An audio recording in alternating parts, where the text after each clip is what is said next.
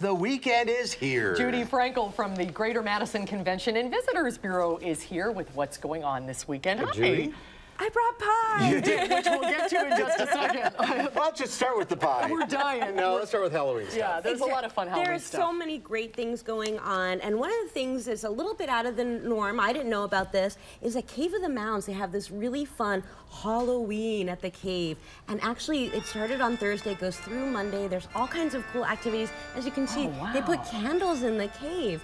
And so it's extra spooky and certainly family friendly. Nobody's gonna jump out at you or anything like that. There's all kinds of cool contests. They can dig for fossils, and it's really, really educational and kind of a little bit more of a gentler Halloween. Great opportunity, some with admission and some just free on the ground. Well, Cave of the Mounds is amazing just really in is. itself. Overlooked, I think, a lot. There's hay rides. There's hay rides. There's all kinds of fun family activities, and so you might want to extend your Halloween for as many days as you can.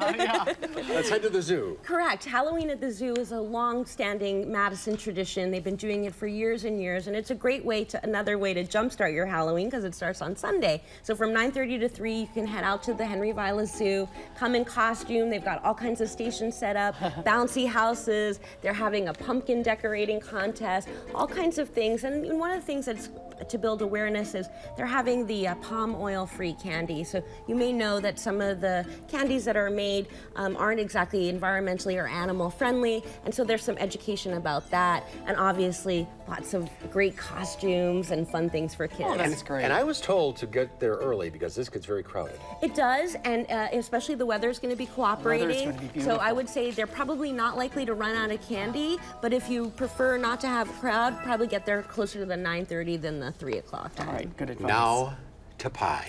Correct. And so also on Sunday, if you just haven't had enough sweets, you can also get some savory things. But Look at that Reap's Pie Palooza is happening. It's the 12th year of this event. It is absolutely a phenomenal fundraiser that not only showcases both the great work of this organization, but all of the kinds of amazing talent that we have in our kitchens all over Madison. So I have for you 2 great examples. We have a beautiful plum tart that was made by the Madison Sourdough Patisserie. That looks too pretty to eat almost. It is, and it's made with all local ingredients, so you have local butter, local eggs, local flour, Door County plums.